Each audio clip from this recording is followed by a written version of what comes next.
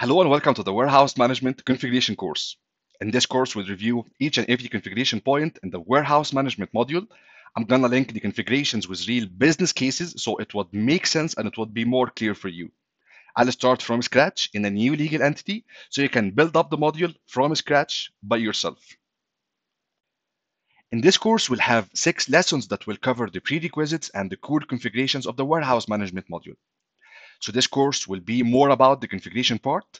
Then I'll release another course for the warehouse management process, where we can process the typical warehouse management flows and what we implemented in this course.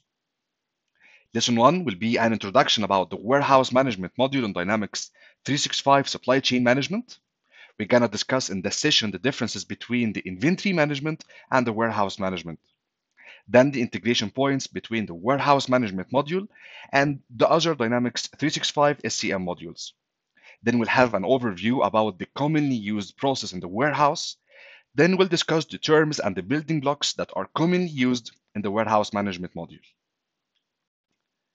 Then lesson 2 will be a detailed configuration session about the warehouse layout.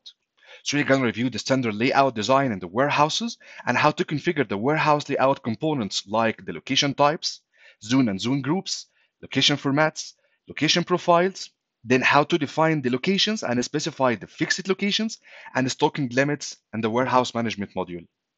Then in lesson 3, we'll discuss how to configure the advanced warehouse management items. So we'll review the new configuration objects that will be added when the use advanced warehouse management process is enabled, like the inventory status, license plates, reservation hierarchy, and unit sequence groups.